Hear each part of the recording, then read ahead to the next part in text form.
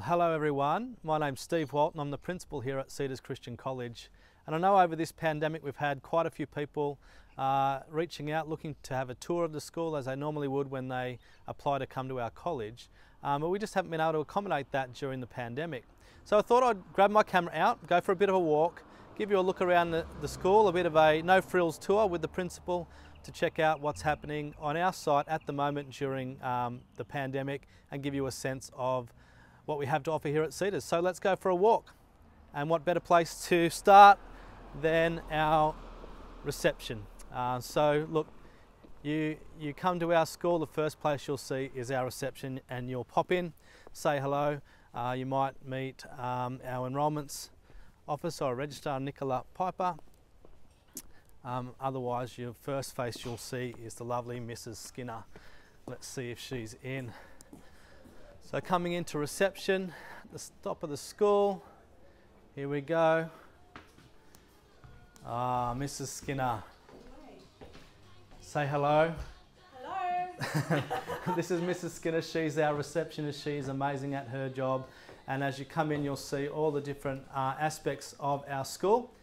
Okay, well, over to our senior quad from reception. So this is an area of our school where our senior students and middle school students sort of have their lunch, might do some gatherings, maybe some outdoor lessons. No gatherings at the moment, obviously, and no students here in the quad today. They're all off in classes or doing remote learning at home at the moment. But this is sort of the central hub of the school. This is where we all kind of come to meet in the mornings and lunch times, and there's plenty of handball and different stuff happening around the school at the moment. Our CLC is over there. Our CLC is our hall where we have our productions and performances and sporting fixtures, and we might go over there and have a little look. So come with me. So on the way to the CLC, our science lab's over here, and I'll also take you for a look in our music and drama space over here in a second, our performance space. But here we are at the CLC. Let's go in and take a look. Let's wash our hands, remember.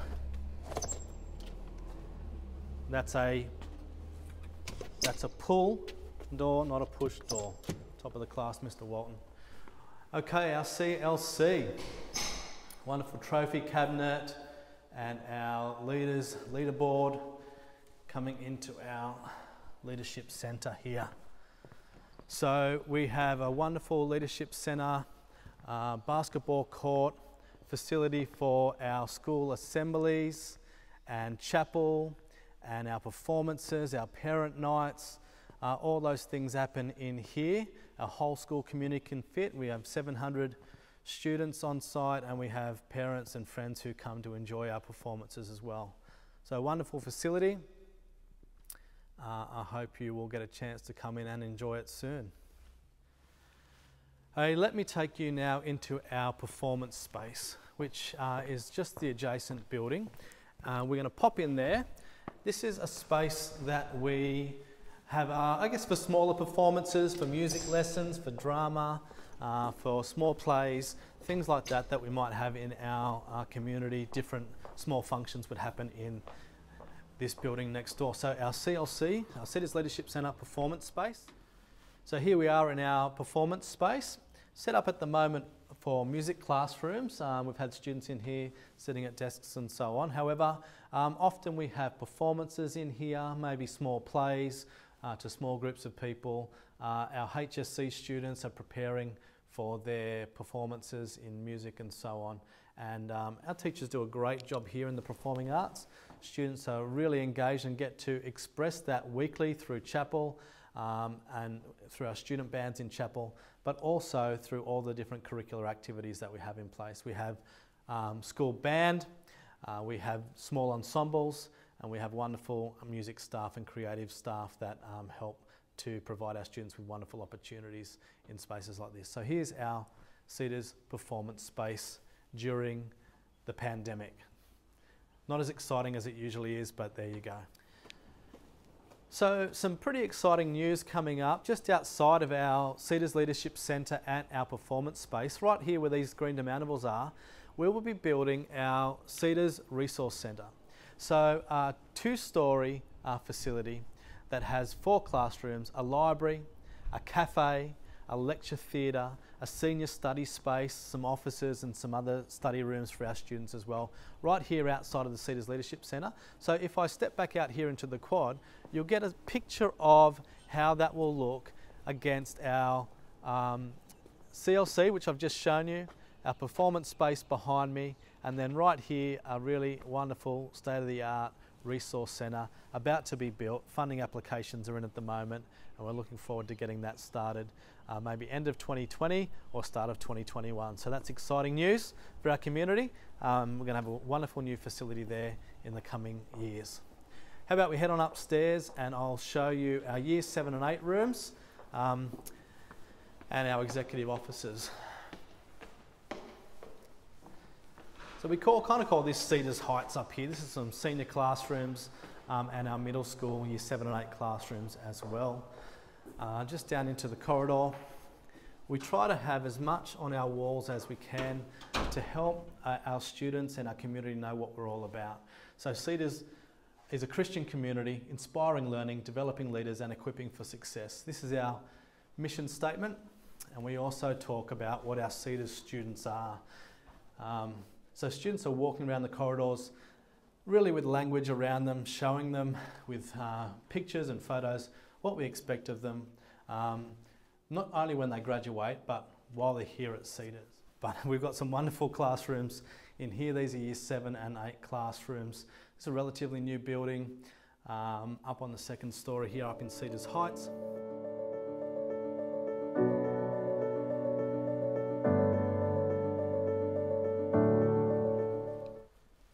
So here we are in middle school, which is our year 5 and 6 rooms. Year 7 and 8 are part of middle school, just in the building we've just come from, but this is our middle school rooms for year 5 and 6. So as you can see, we've got a nice central hub here in the middle, and the students can break out into some learning spaces if need be. We have a learning space in between the classrooms that they all kind of fill into, and also some learning support rooms over here. Hey, middle school. Oh, and here's Mr. Willett in his beautiful. Hey, Mr. Willett, how are you? Good, how are you? I'm good. I'm good. I'm going to have a look at your class. Oh, and Mr. Wynne and Mr. Laird. Middle school is being designed to really make sure that students in those kind of I guess we call them those puberty years, really being looked after when they're trying to ask questions about, when they're asking questions about their identity, who they are, what's their purpose. They're kind of coming up with those things themselves. They're moving away from their parents' identity and forming their own. And our teachers are really passionate about this age in middle school, about helping them through that difficult time, and they do a wonderful job. We have year 5 and 6 teachers are homeroom teachers, and they see the students most of the day, each day, but they'll also break out to visit the high school teachers for things like Japanese and music and art. It's a way to start to transition them into high school and the high school classrooms, meeting those high school teachers. And then in years 7 and 8, we also have homeroom teachers, and they might be teaching some specialist subjects like English and history and Bible and pastoral care. So they're seeing the students each day, but they are being more exposed to high school teachers and high school curriculum. So it's like a 4-year transition from primary school into high school, rather than like me, when I went to school, I had a 1-day transition from year 6 to year 7, from 1 teacher to 8, from 1 classroom to 8, trying to figure out where I had to go throughout the school. At Cedars, we transition over 4 years. We really take that process seriously, and we have great results. Students feel comfortable, they feel at home, they feel like they are part of a community that's walking through this together, and it doesn't feel like a rude shock, but it's just part of their natural journey from primary school through to high school. So that's our middle school process, I guess, in a nutshell. So this is our middle school during our isolation. Once again, looking forward to getting you here in person to have a look at that when we are able to. But while these restrictions are still here, we're just having a look around today with me on the phone. I hope you're hanging in there with me. So let's go for a walk downstairs to our technics area, our food tech, our woodwork room, our textiles facility. These are electives that we have starting in year 7. They go right the way through to year 12 and become much more specialised. But let's go for a quick walk through and just get a look at those sites.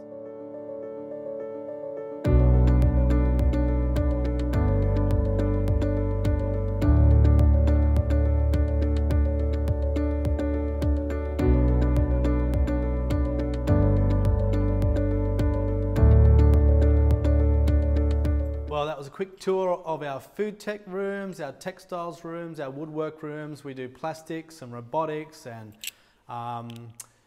design and technology, timber technology, a whole range of electives here at Cedars, including when you get up to year 11 and 12, obviously all those things like ancient history, modern history, physics, chemistry, all the sciences, the extension maths and Englishes and so on. You get a great variety of choices if you choose subjects at Cedars into senior college. And we also have fantastic partnerships with providers outside for those really unique courses that you might want to do, like things like aeronautical engineering, animal husbandry, all those types of things. So hey, subject choice at Cedars is strong, and you get exposed to those things right from year 7 all the way through. So middle school through to senior college, you'll be doing those elective type courses. Okay, so I'm going to take you over to our prep now in our early learning centre.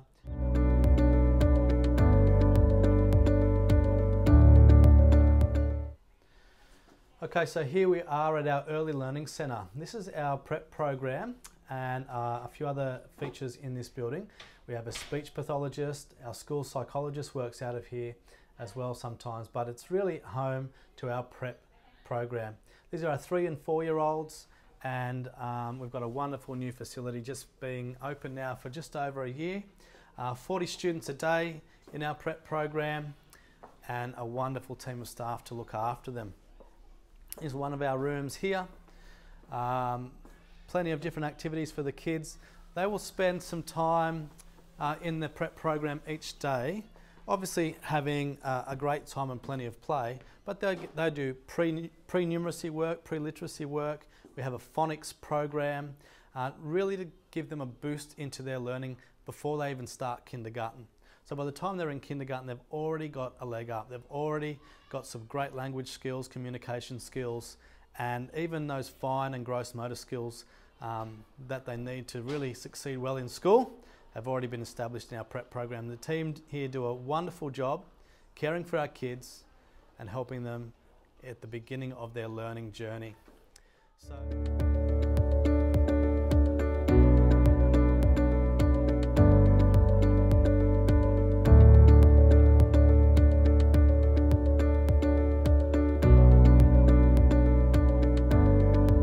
here I might see where the kids are. We are obviously still in our kind of more of a lockdown phase with our families and so on, but here they are outside having some crunch and sip, it looks like. Let's go out and say hello. This is an art room, our wet space, plenty of room to play and have fun and get dirty, and that spills on outside into our undercover area. Here we are. Hello everyone. Is it lunchtime or crunch and sip time? Lunchtime. Lunchtime. Oh, good. Are you having a good day? Yeah. You are. I want you all to give me a big smile and a big wave when I count to 3. Ready? 1, 2, 3. Hello. And now let's do it again. You have to shout out. We love prep. We love prep. Ready? 1, 2, 3. They love prep. The teachers love prep too, don't you teachers? We do love prep. They don't love it when I come in and make everyone noisy, but that's one of the fun things I get to do. So hey, a wonderful playground here as well for our students to get engaged with the outdoors and the environment, a whole heap of different levels. The kids love coming down here on their bikes. There's some water play, wonderful sand pit, a little amphitheatre down here for story time and that sort of campfire feel around stories and learning together. And yeah, the staff just do a wonderful job here for our students. I love about prep that it really does highlight the beginning of your learning journey. We've got a wonderful facility, obviously, but I love that as you look from prep playground across to junior school, you see where you're going to next. So when you graduate prep, you're only just going across the way to kindergarten, right through to junior school into year 4. And then the story tells you that you go up to middle school and then up again to senior college. It's a journey, a learning journey over your 13 or 14 years here at Cedars. I think that's special that as the 4-year-olds start their program here at Cedars, they're looking out into the future and all of the exciting things that they have in store for them. I'm going to sneak out the gate here and we are going to have a look at our field on our way over to junior school. So come with me. So this is our artificial turf futsal field. So our kids absolutely love this, and it's all weather kind of surface. They're down there all the time in lunch and recess and sports training, and we'll go for a walk across it as we head over to junior school. It's a great facility and one that the students absolutely enjoy and get the most out of.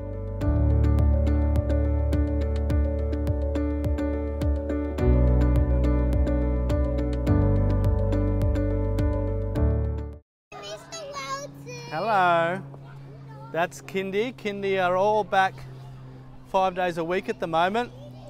We were coming over to have a look at their classrooms and I guess they'll be empty because here they are in the playground. This is our K1 playground.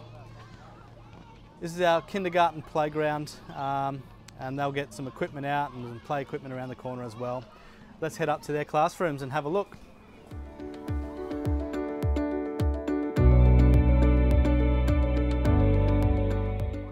Okay, well here we are in one of our kindergarten rooms, Mrs. Richards' room actually, and we just saw all her students out on a lunch break. This is her break as well, but we're in here anyway. She doesn't mind, I'm sure. It's all good. It's all good. Hey, the kindy teachers do such a wonderful job setting up an environment that is so inviting for learning. Also a safe place for kids to I guess, participate and get engaged in their learning. We use sound waves here at Cedars as part of our literacy program, and we have a strong focus on literacy and numeracy in the early years. So students are very much immersed in those foundational skills and that content, especially in kindergarten as they start their learning journey. So you've seen us over in prep and the steps that we take over there, and this is the start of formal learning here at Cedars in kindergarten. And the team is surrounded by, the students are surrounded by a great team, obviously classroom teachers, but also each kindergarten class has a teacher's aide. Our school psychologist is heavily involved in the program as well, and our director of primary oversees that program, and they do an absolutely wonderful job for our youngest students. So there we are, there's our kindergarten room. Thank you, Mrs. Richards.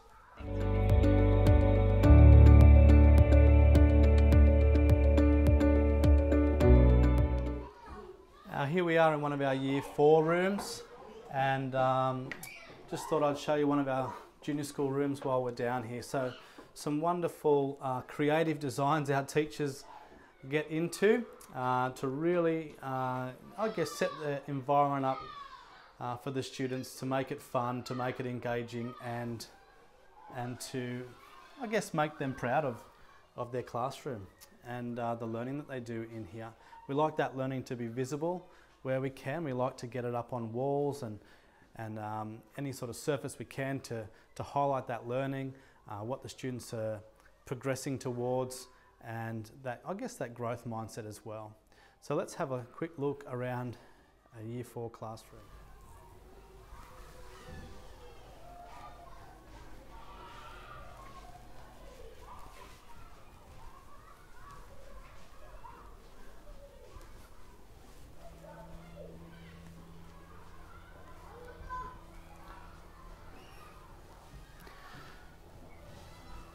So this wall is called the WOW work, student work that has obviously been met with some commendation from their teacher.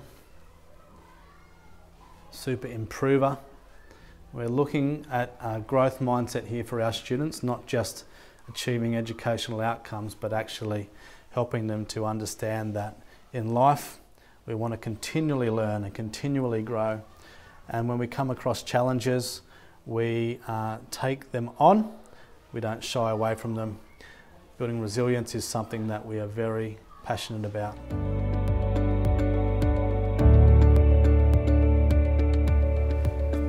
Well, here we are back in my office. I hope you've had a good look around, but I didn't want to leave you without talking about a few key things for us here at Cedars. The first one is we're really passionate about being a Christian school and delivering the curriculum from a Christian worldview or a biblical perspective.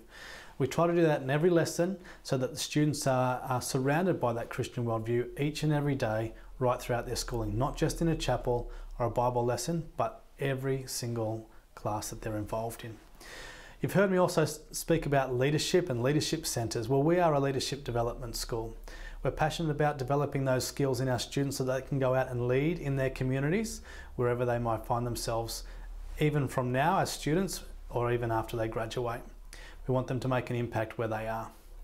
We have leadership programs right throughout our school with key years in Year 4 and Year 11 with a great captaincy program in Year 12 as well. We have training for individual students right through to large groups, and it's something that we're really passionate about.